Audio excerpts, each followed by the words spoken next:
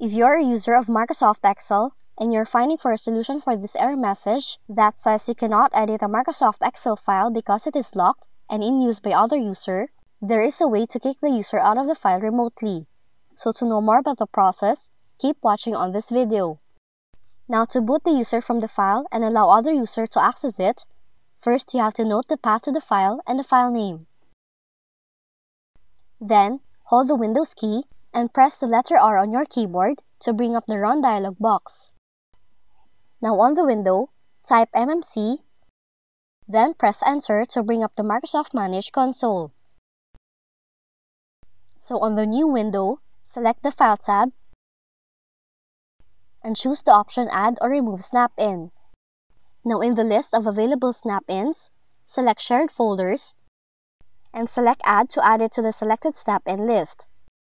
Now a box will appear that asks you to select the computer you want the snap-in to manage.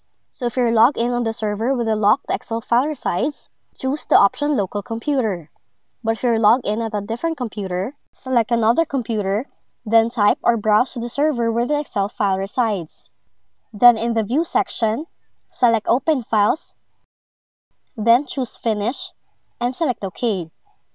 Now after doing that, you have to expand the list of open files, choose the locked file, right-click on it, and choose the option Close Open File. And that's it. You have now unlocked it, and you have also disconnected the user who had the file open. And the new user who wants to edit the file will now be able to exit Excel and then reopen the file to edit it.